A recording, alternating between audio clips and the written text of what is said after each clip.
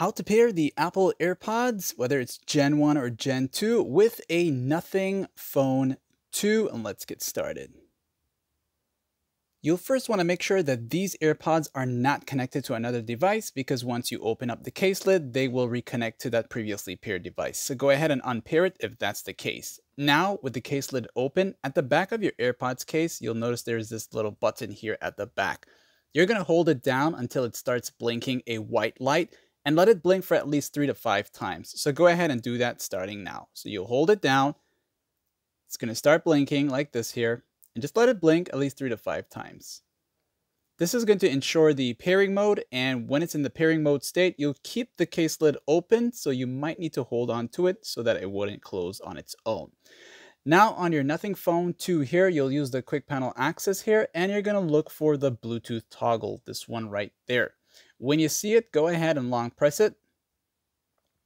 That'll take you to the main Bluetooth settings, and you'll see where it says pair new device. As you see that, tap on it one time. That's going to enable the Bluetooth settings, and you'll also see the AirPods show up. Sometimes it may take longer than usual, so just give it a few more seconds. When you see it, tap on it once. You'll get the pairing request, press the pair, and it'll say that it's active when it's fully connected. You'll notice the green light there. And you might want to tap on this here just to ensure that it is enabled for phone calls, audio, and perhaps the HD audio, okay? Now with all that said and done, if you are interested in a pop-up animation feature, you can continue watching this video. If not, this is how you pair it up with the Nothing Phone 2 and you're good to go. If you're interested in a pop-up animation, you'll need to get this app here known as Andropods, all right? So it is called Andropods, and you'll want to go ahead into the App Store. It's this one here in particular, okay?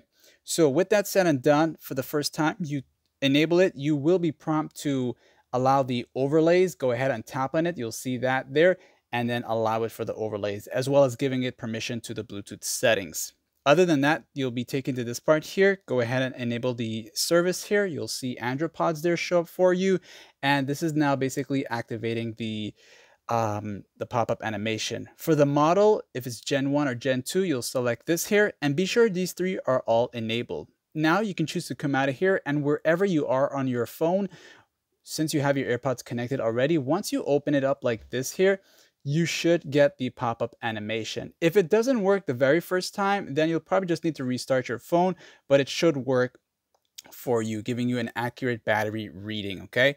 Now, if you take it out the case itself here, like this here, you will also notice that there is going to be the battery reading for just simply the AirPods only. So if you've been looking for something like this here, that's what you would need, that app in particular, but you don't need the app for you to get this cool little pop-up animation. But other than that, my friends, like and sub, and thanks for watching.